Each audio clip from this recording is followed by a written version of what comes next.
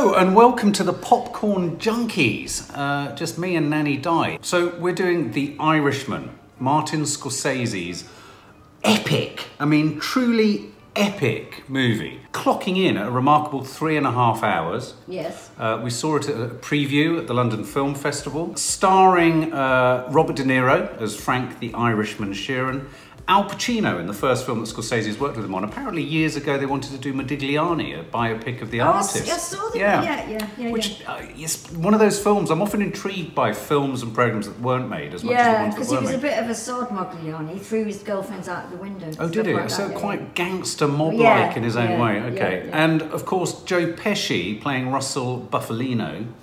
Brought out of retirement by Scorsese. Yeah. And Harvey Keitel in there in a much more souped-down part. Oh, and of course, Stephen Graham playing the head of one of the contrary unions. Yes. They're all real figures. This is based on a true story. Yeah. It's based on the book I Heard You Paint Houses. I know, which is a great title. Which was the book that Robert De Niro actually brought to Scorsese, didn't he? Yeah. Which is intriguing. What sense of Scorsese do we have as film lovers and as a film-going family? I love him. He's sort of like a master of cinema, I would describe him as. I loved everything he did up to a certain point. Right. And then I would say the whole sort of gangster thing that came to its apotheosis, or whatever you describe, the highest thing of, for me, with Goodfellas. So and then it sank. Okay, so you're sort of saying that you were a Scorsese fan up until Goodfellas? Up until Goodfellas. Right, yeah, I think a lot of people... I liked Wolf, as a lot of people say, I like Wolf of Wall Street. Wall Street, but not as much as everybody else. I really liked Wolf of Wall Street, but interestingly, the first time I saw Wolf of Wall Street, I had a meeting to go to. I didn't realise it was 3 hours long. No. And unnecessarily so. It was a good 45 minutes too long. Yeah. I was a fan of The Departed, though I despised the final shot of The Departed with the rat. Wasn't a fan of, was it Shutter Island that he did? That weird thing with... I didn't mind Shutter Island, funny enough, but not only didn't mind it, that's not what I used to do. Did you see Silence? Oh, I did, and I thought, I quite like that. Right. I thought that was, in a way, a return to form for me. Okay. Yeah. Within my, not that I ever do a top 10 or a top 5, but I would certainly say that Raging Bull is in my top 10 films of all time. Yes. I think it's just a meticulously, perfectly crafted film. Yeah, no, I would agree with that. That was before the gangsters. Absolutely. And Casino was good. Goodfellas, I liked Goodfellas a lot, but a lot of Mean Streets, and I like his early. I like a lot of his early stuff. So yeah, well, going into this, so I would say he's a massively influential. I mean, obviously, other little microfilms that he's done, like After Hours, I absolutely love. Yeah. He's made a lot of documentaries. So I'm a big Scorsese fan. We'd characterise ourselves as Scorsese fans, wouldn't you? We do in this movie. Now, this is being lauded as, in a sense, his massive return to the fold. Yes. This is the big man, the big cheese, the big fromage is back out from the cold. He's and so just to give a grab, so it's the story of Jimmy Hoffa's, still to this day, not entirely known death. Yes. In terms of we don't know how he died or who killed him. No. For sure. No, we don't. No, and so this film... And this doesn't throw any light. Well, it does. Well, it does, but... Well, it has its own suggestion. Now, I'm not having read the book, I don't know whether the book suggests something that Frank Sheeran himself... Apparently Frank Sheeran, the Irishman in real life, went on and on and on about the fact that it was him who did it. And but a lot of people have disputed the claim. So this film, in a sense, is signing up to Frank Sheeran's kind of... And I wonder if even the historical context, though, for somebody like Hoffa, because I said to Maddie at one point, who was with us, he's a real character, he's in real life. And she said, oh, okay, but I could tell she was thinking, so what? Well, yeah, so before we get into the rights and wrongs of anything, but so who is it about? What was this film about? As you went in and sat down to watch this, I knew we were watching a real life story about a real life guy called Frank Sheeran, played by Robert De Niro. And I also knew that but I had no historical sense of the character whatsoever, Jimmy Hoffa.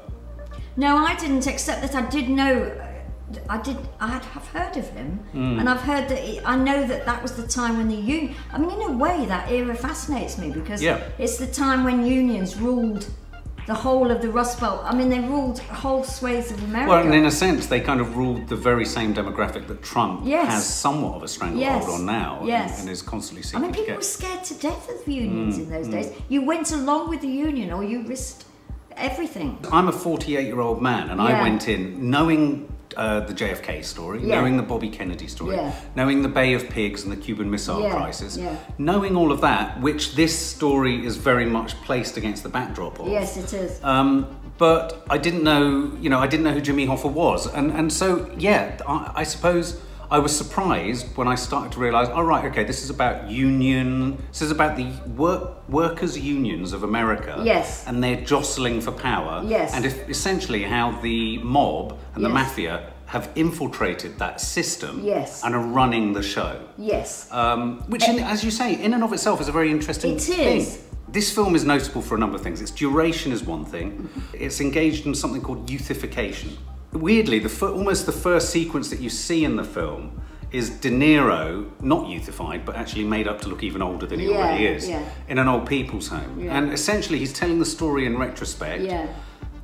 And this is where I think even from the get-go it was a bit confused. So you had the device of Robert De Niro telling us the story in retrospect.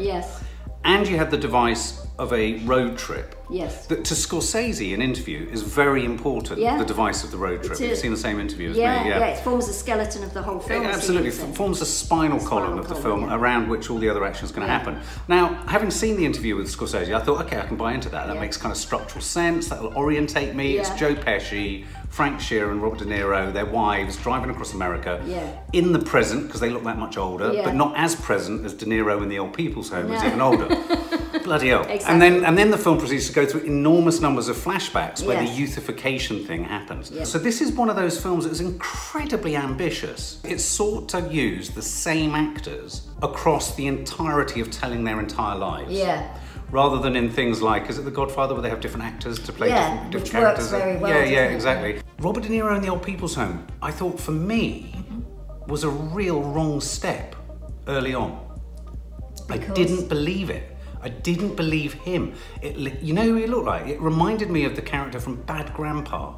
Oh, don't sitting there, say that. and it felt too literal. It felt too simple, too obvious. I can't see anything but that now. Yeah, exactly, with his great big testicles. Yeah, I didn't feel the thing about Bad Grandpa, thank God, otherwise that would have been the end of the film for me. But I didn't feel it even didn't work. That was fair enough, because they didn't belabour that point. This is like a crib to grave story, isn't it? Of Frank absolutely. Sheeran, De Niro's character. And I mean, one of the interesting things that Maddie said when she came out, which was her frustration with the film, she said, I felt like Robert De Niro's character didn't have any emotional arc. That he didn't build to a point or get to come down to a point. And without giving too much away, I kind of agree with her. And yet they clearly park at the front of this film, and a lot of the reviews obviously are picking up on the fact that he's been desensitized by the work that he did in World War II, where there's that sequence where he's getting the prisoners of war to dig their own grave, and then he shoots them and they fall in. I didn't feel that was villainous enough. I didn't feel he did it. Do you know what I mean? And I thought for the coldness and callousness that we felt within him, if you're not callousness, but the unemotional side to him. I could have understood it more if it was I was expecting savagery. In World War II, it felt very sedate. No, I understand that completely, and I wouldn't disagree with that. But I did disagree with you and Maddie in terms of this idea of a narrative arc from De Niro. I actually thought he did. There was one, in the sense that I never expect from De Niro a sort of an idea of him being on the back foot, of him sort of looking with sympathy at other characters. I always expect him to be the one dishing out, violence. And I felt there was a distinct thing of him being sympathetic to some of the people around. I did, and I felt it was in his eye. I mean, I thought earlier you were going to ask me about the youthification, which I thought was dreadful. For me, the first moment the youthification was having to be at its most extraordinary. And perhaps that's why we didn't get a more embellished scene in World War II. Maybe. It was because it was a wide shot, he shoots them, they fall in, and that's kind of it. To really establish the as I say, that sort of almost post-traumatic stress that he's experienced, you need to be in his face and in his eyes. And if you just use a young bloody actor, exactly. Exactly. I thought it looked ghastly in that scene, and everyone was banging on about it. And I did you feel it got better? No, I think I just got used to it. I think you're right. I think we just sort of allowed ourselves to. I almost forced myself to sort of almost not pay attention to that. And somehow De Niro for me, and I'll just sort of bring that up again because it's crucial in one sense, is that because some critics have said, haven't they, that they think he did a good job character-wise. And I mean, I've always loved De Niro, but he always has played the same part, more or less. I felt he was trying to do something different in this. And I felt occasionally it worked. So usually when he was talking to another man, like Pesci or Harvey Keitel, you know, when he was talking to another man. I suppose you're right. I suppose there were moments where certainly, and this is where I think me and you disagree on this weirdly in terms of performance. You're right. You did see De Niro specifically with Pesci. Yes. As an underdog, which is kind of an unusual thing. He was looking up to him for kind of, he didn't want to sort of get things wrong. Yes, exactly. And I personally found Joe Pesci absolutely magnificent. Yeah. He magnificently underplayed it, and it really wrong-footed me because, of course, I think the thing about Pesci, which is probably why he went into retirement, is I think he burnt himself out. It reminds me of you. The energy of the man was just so ferocious. I thought he was... But I know you kind of didn't. I thought he was nuanced. I thought he was menacing in a very ordinary way. I do like all that stuff that they do in gangster films where, you know, they'll say, like, you know, you paint houses, don't you? And they go, well, we need to take them around. You know, there's always a euphemism for throwing someone in concrete and destroying them. But what did you think of Joe Pesci? You weren't such a fan. No, I wasn't. No, I just thought he was... He was all right. I mean, I wanted to like him, don't get me wrong. And I thought, I suppose before I actually saw him, I thought, oh, the youthification will be seeing Joe Pesci of old. But he just looked like an old man to me who wasn't really saying anything. I thought that's the difference, I suppose, is that I do feel De Niro was acting there. And I suppose Joe Pesci was, but it wasn't working for me. What can I say? There was the additional problem that you'd have many scenes where the youthification was working overtime on their faces, and then you'd see their bodies moving like those of 70-year-olds. Terrible. It's very odd. And it does require a suspension of disbelief. And my argument would be, it required a larger suspension of belief than if they'd used a different actor. In a weird way. And surely those were the moments where, I know enough about films to know that the director has the last word and you get director's cut and whatever, but surely that was the moment where somebody should have said to Scorsese, we don't need all these long shot scenes of an old face of a young face on an old body trying to be young. I mean, there were loads. I mean, they've spent a ludicrous amount of money on it. I think it's Industrial Light and Magic, but I think they've spent something like 25 million. I mean, it's a third of the budget or something that's gone on this. And I do think that if it wasn't Netflix wanting to blow smoke up Scorsese's arse, I think another studio, and that's why all the other studios walked away from it. They were all insisting, and I think the reason, I can see why on a creative basis, Scorsese and De Niro would want to take it, because it gives them the continuity of performance. It's to relish that performance. I mean, curious to want to go for such a long journey in De Niro's case with, albeit some arc to his personality, but not much. No, not a lot. I mean, there's not, you know, his arc doesn't do that at all. His arc does that.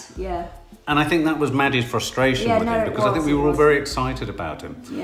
At times, the youthification made me feel that they were characters, or their faces were characters. You won't know this, but when you play PS4 games, it's that computer game face, which is like, you know, the sort of glazed eyes. And the other detail they'd given De Niro was blue eyes, which obviously is the Irishman in him and all that. But that distanced me from him. You know, I mean, blue eyes do generally do that, but then it just kind of, I didn't feel I was looking into his soul at any point. So we're set within this unionized world. But for me, you know, I like Joe Pesci at the edges. Then you've got Jimmy Hoffa, and I felt that the absolute, I never thought I'd say this, because I've never really been a massive Al Pacino fan. And I thought he was all right in Once Upon a Time in Hollywood. He didn't have much to do. I've always found him a bit, you know, there was I think he did The Merchant of Venice, which I thought he was quite good as Shylock. He was all right. He was my guilty pleasure in the film. I thought he came at this with vim, vigour and verve. And again, if they hadn't youthified him where they did at times, he didn't need it. He was methoding it to the point of, my God, this was... You didn't like Al Pacino though, did you? Well, it's not that I didn't like him, it's just that I thought he was methoding it. And because the youthification didn't work, I felt I was seeing an extremely old man keep losing his temper. And I mean, I was a huge, unlike you, I was a huge Pacino fan in the days of Serpico and Dog Day Afternoon. I thought he was incredible. But, and those rages that he has, it just didn't, an awful lot of this film for me, and I'm talking as the oldest person in the three of us that went to see it, they're too old. Which sounds dreadful, and I'm sorry if that offends anybody, but even with euthification, they're too old. Well, The Guardian describes them as delivering performances of wintry brilliance. Would you agree? Oh, you probably would about De Niro, maybe. Yeah, but as you say, I really have to go. But yeah, right at the top of that arc, I can say he gave about 1 second of wintry brilliance. Okay, well, I mean, I did enjoy Al Pacino's turn. It's a little bit like when you're squeezing a lemon on a lemon squeezer. And you've squeezed all the juice out. Yeah. I was pushing my half of lemon so hard onto my lemon squeezer. It sounds like a very dodgy analogy. And as I was pushing and squeezing, I was squeezing, in a sense, De Niro's character was my lemon skin. Yeah. And Al Pacino was the lemon squeezer. And I was squeezing it hard to get that real sense of their relationship, because there was a friendship there and there was a loyalty. And I think that's when Scorsese's and Scorsese's at his best. When men are talking to each other about, this is the line, mate. This is the line. Don't cross the line. Yeah. And you know, and I really, where I kind of enjoyed the film most was where essentially De Niro is imploring in his own way Hoffa to step back, reduce, move away. Well, he did give respect. I thought in his acting he gave respect, both to Pesci and to Al Pacino. Yes. He conveyed that. However he did it, I don't know, but to me he did. And what about characters like Harvey Keitel? I mean, Harvey Keitel was so slight, wasn't he? I mean, there's more of him in the Direct Line insurance ads than there is. They gave us nothing. No. Nothing. Well, and also, you know, you've got the ubiquitous, what do we think about the camera work? I thought at times... Yeah, just average. It was just average. It did feel average. And I'm used to... On the one hand, this is where you become a victim of your own success if you're Scorsese. On the one hand, you want those sweeping, cinematic, steady cam shots. You know, he's the master of coming through a door. Yeah. And the character walking in underneath the camera and all coming in. And so you've got the POV, but you've also a little bit... So you're almost you're in the gang. You want all of that. So we got some of that. We got a little bit. Brilliantly, though. Not like in the way that you did in Goodfellas and stuff in Casino. No. But you also got moments where you felt he was trotting out devices that he's used in other films. So, for example, there would often be the freeze frame used on subsidiary characters, where he would then deliver you the text of who they were and how they died. That was spectacularly bad. It was a spectacular miss, and he's the master of that shit, because he, you know, when he freeze frames anything, it usually works really well. And I tell you where I felt it went wrong. A, the characters were too subservient to what we knew of the plot already, so you didn't care. No. You didn't follow them through when you saw them in the scenes, that didn't matter. And you hadn't yet related them to anyone else in the film. And also, everything's moved on in the world, so that in so many films now, when they do that, which they probably learned from Scorsese in the beginning. Yeah, absolutely right. But when they do it themselves, it's so much more effective. You're right. That was a real mistake. It was a mistake, wasn't it? Yeah. It was a mistake. Yeah. And yet, there were a couple of occasions where, I don't know if you remember, there was one scene where I think De Niro's in the car and there's the slow-mo of the car wash. Yes. And then there was the slow-mo of a fight in a crowd. I thought there were nice moments where they used slow-mo. And that's not to say... But I couldn't work out whether I just loved the slow-mo. Yeah. I certainly couldn't have said with my hand on my heart that it was... Where Scorsese does it so well in the past is that it will complement and amplify the emotional or narrative impact of what's going on. I didn't feel like the style complemented or echoed or did anything to what was going on in the story. No, I didn't. No. What did you think about how the film dealt with violence?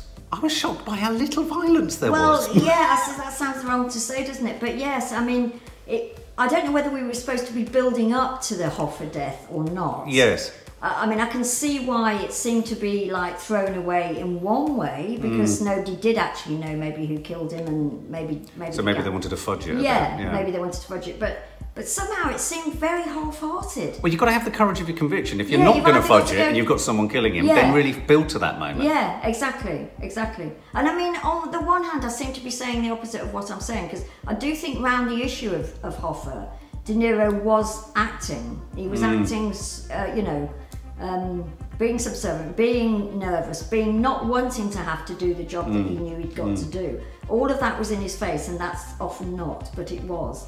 But then the actual death was almost off camera. And well, I think what he might have been going for, because I mean, one of his hallmarks, Scorsese, is the sudden violence from nowhere. If you think of Joe Pesci with a pen in the neck and all that kind of stuff, and the stabbing in the boot and all that, and Taxi Driver, obviously. Yeah. You know, I could see that he was trying to go for the shock of the ordinary. Yeah. So it's like a walk-in, and even right down to if you listen to the sound effects of the gun bullets, the gunshots. Very matter of fact. It's just, there's no glorification. No. He's almost stripped it back to being uncinematic. Yeah. But that tugs against Scorsese, and that kind of tugs against the impact in a way, because in the end what happened for me was it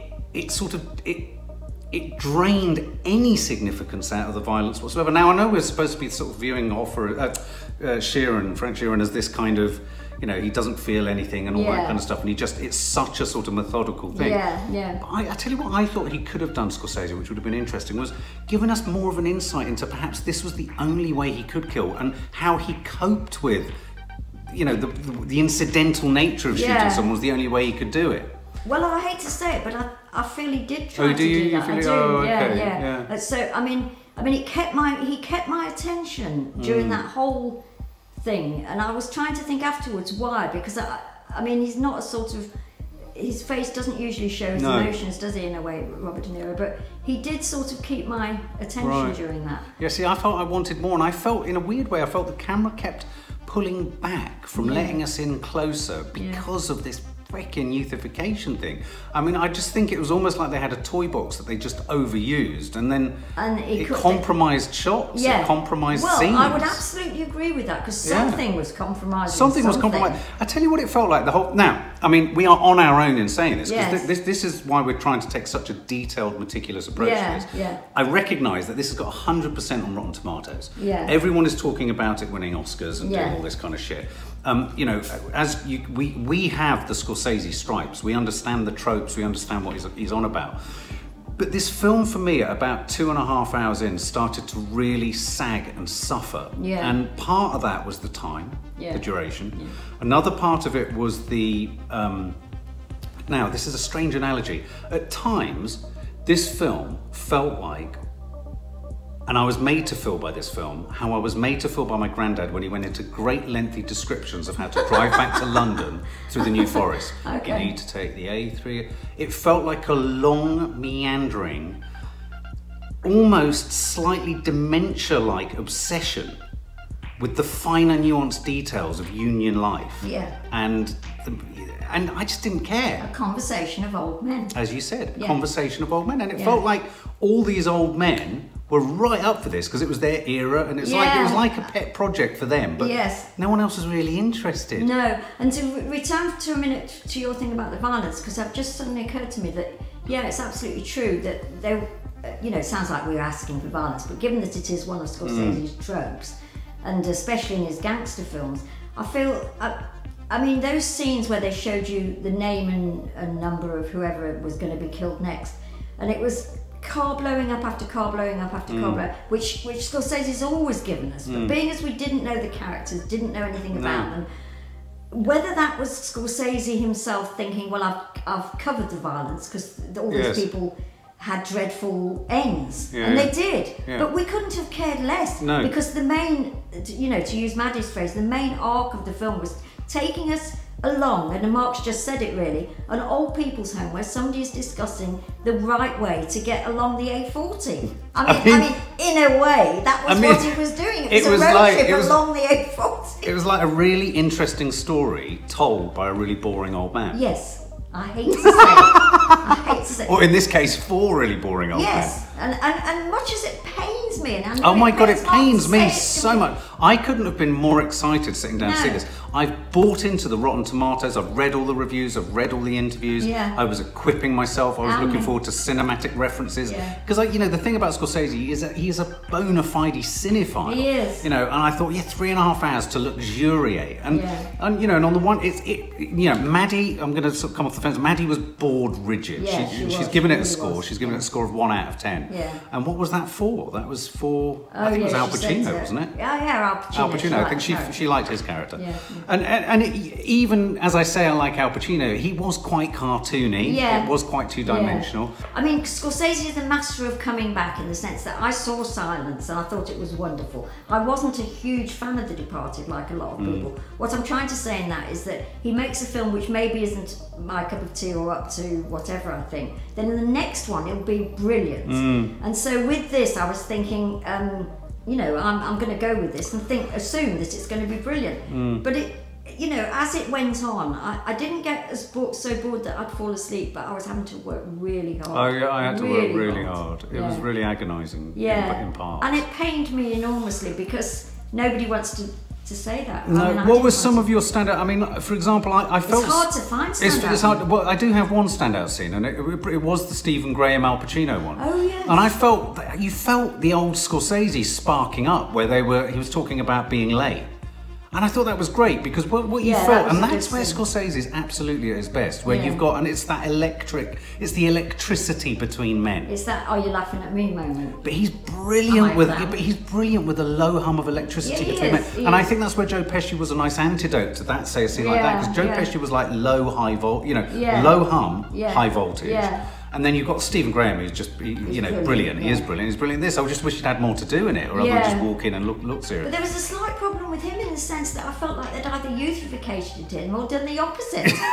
He looked older than everyone. Look right. He looked older than everyone. I felt like I was at Madame Tussauds. I do worry they maybe they just started, sort of photo affecting everyone. Yeah.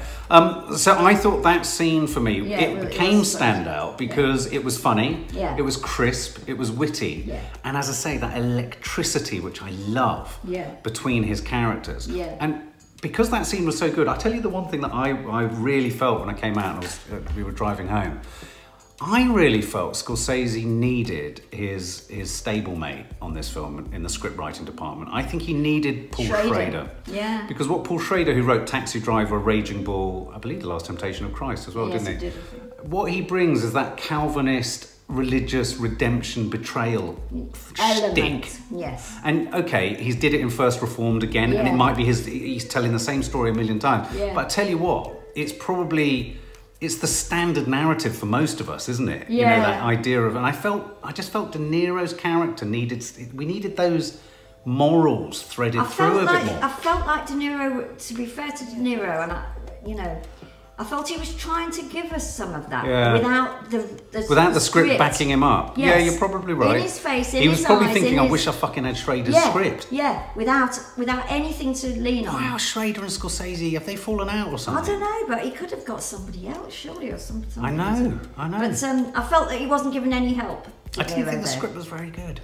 No, I didn't. I mean, I really didn't. I mean, I know it's based on a book and what have you, but I really missed that sort of, the guilt, the redemption, and especially, and we're giving it away, especially as we built up, and that's my point with the Jimmy Hoffa death scene, and De Niro and how it was dealt with. I think in Schrader's hands, we would have had many more scenes around that that would have made it so problematic. So that, the actual scene might have been swift.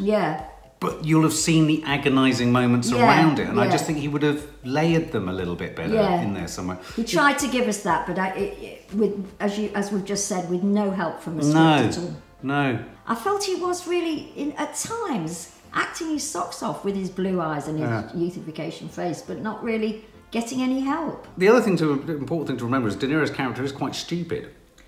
He's not bright. No, he's not bright. And so that's another sort of tricky thing to factor in. Yes, that is because it's quite hard to play in an anti-hero of a film. And also, De Niro so clearly is. Yes. So that he's playing a non-bright person, a bright person playing a non-bright person, and in that sense, that must be quite hard. So, what was your sense? So his eyes were actually saying help. Yeah, no, absolutely. Music didn't really stand out to me too much, and music usually is such a significant thing. I mean, in one of the trailers, the music was absolutely sensational, and I didn't really feel the presence of it. The whole film felt vaguely like everyone was a bit moggadoned. It didn't really. I didn't feel any emotional. I know you did with De Niro a bit, but even De Niro's character's emotional truth was a bit blunted. So everyone felt a bit blunted emotionally. That's what happens when you get old. Is it? I hate to say. And all the people watching this at home are going, no, you don't have to. But that was the overall impression in the end. It was that You just felt like this was a meeting of friends that knew each other really well. We're going to tell you a great tale and told it you, and you were all asleep by the end of it. Why is everyone, without exception, giving this 10 out of 10 and 100%? I think because we're going to be a solitary voice saying this. We're going to get a lot of hate. Well, as we've said, we don't want to say any of these things. Really, it gives us no pleasure at all. I think a big thing to think about is that he was given too much leeway. Yeah, I agree. He was allowed to go on too long. I think there's a lot to be said for it. I mean, he says in one of his interviews it was great not to have a time limit. He needed a time limit. Maybe if somebody had said to him, look, bring this film in at this, it would have tightened up his storytelling. Yeah, but the long things of being in the old people's home, then here, then here, then here. I mean, there was a point towards the end where he was taking it to grave where I thought, I can't bear this anymore. Please just hurry up and die. No, and by then, I mean, I'd sort of given the film everything I'd got, and then we went on for another hour after that. And I have to confess, in the final, some of the final scenes, I thought he was going to leap up, throw his testicles over his shoulder, and run off like bad grandpa. I mean, it was that. I mean, okay, they might have spent a lot of money on the youthification, but Jesus Christ, De Niro looked ridiculous as an older old man. I know. You know what I mean? I know. Okay, well, let's sum it up then. Was it a real disappointment? I felt I was working as hard as Scorsese for it not to be. Right. But, yeah, it was a huge disappointment. And the fact that, I mean, you know, it's just interesting. I mean, Maddie's a huge cinema fan. And the fact that she was dying beside me, you know. Yeah, she was asleep. She never sleeps in a film. She couldn't bear it. I mean, she found all of the specifics and the obsession with the detail of unions and dates. She just found it tedious. Yeah, it was tedious. It was tedious. And as you said, if there was nothing Scorsese about it in terms of cinematography or violence or any of his tropes that he uses that we're all used to, if there's none of that, what are you supposed to be what are we watching? You know, one or two long shots behind, as you say. Well, I think it's telling that critics like Peter Bradshaw, who himself is probably the same age as, a bit younger than Scorsese, but that they would see this as a sort of really mature interrogation of masculinity. I mean, I was wanting to come at it like that. Okay, because I'm all up for a film about an interrogation of masculinity at a certain age when you've lived a life of violence. Absolutely. And you've become desensitized to what you're going through. I mean, I think that's absolutely right for exploration. There is a really interesting film to be made about that, but this ain't it. This didn't do that, did it? No. And I go back to it. I do think with the right script. I would give it, what would I give it? It's a hard one. 4.5. 4.5. And that is mainly for De Niro, because I felt for him, with no script and no help from anybody, and the added unbonus, whatever the unbonus is, of being made to look old. Yeah. Older and younger. When your body's older. Was just ridiculous. I don't know how he was expected to do anything. He managed, and blue eyes, which was so it would be that. 4.5. You know, the reason we wanted to do a really long review of this was I wanted to embrace and accept the fact that this has been critically lauded everywhere, and I wanted to really sort of put it under a microscope and qualify our passion for the work of Scorsese and our love of it. And I'm all for a director who you know for certain things changing, shifting, maturing, doing something different. That's why I think The Last Temptation of Christ was a wonderful addition to his, you know, very different but very Scorsese in a different way. So I came to this thinking, okay, this is a different prospect, this is a different project. 3.5 hours. You know, a lot of people have talked about whether it would, you know, it would have lent itself well to being serialized. I came at this as a film. It was given to me and presented to me as a film. I found the very choice of subject matter querulous from the outset, because as I said before, if as a 48-year-old I'm having to stretch my interest levels towards it, you've lost most of your younger audience. I think most of the critics can only be enthralled to Scorsese in the way that we were, but I think they're actually reneging on their responsibilities as critics.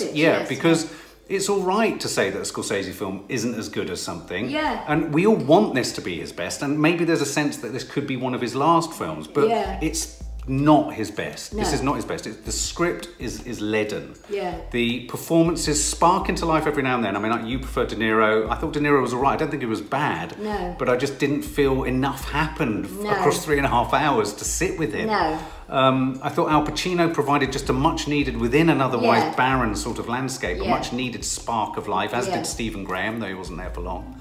I like just seeing Joe Pesci. That was an indulgence because he's been one of my favourite actors for years. Just to see him at a low-key level was quite different. Yeah. But I just felt like this was it was like a really interesting person that I'm really interested in and I admire, telling me a story about something that I have to feign interest in at a party. Yeah. So I'm sort of going, yeah. And I'm just not interested. No. It didn't develop ideas in the way that even, say, Wolf of Wall Street was a great development to his canon of films. Yeah. Because he was like translating that machismo and ruthlessness to a non-killing environment with a killer instinct. Yeah. And so we were back, it's almost like back in his familiar territory. There was a lack of richness to just killing to be able to talk about. Yeah. It's not just about killing, but it wasn't sufficiently about betrayal. It wasn't about redemption. I didn't feel the great, torrid, tortured sense of the soul. Yeah. You know, you look at something like The Joker recently, which, pays credence to a lot of Scorsese's films, but that's because Scorsese's early films were all about that tortured soul. I didn't feel any torture in this. So I was really, really disappointed. Yeah. I was bored for great swathes of it. And, you know, I think, you know, if I was to give it a score out of 10, I'd have to... Sorry, guys, I'd have to give it a 3 out of 10. Yeah. It was tedious. Yeah, I mean, I found it tedious. It was tedious. Oh, Marty. Marty, we don't like saying any of this. Don't at all, with your lovely eyebrows and your passion for cinema. And your passion for everything, yeah. Sorry, mate. For more film and family fun, don't forget to click the subscribe button and make sure to click the bell to never miss an update.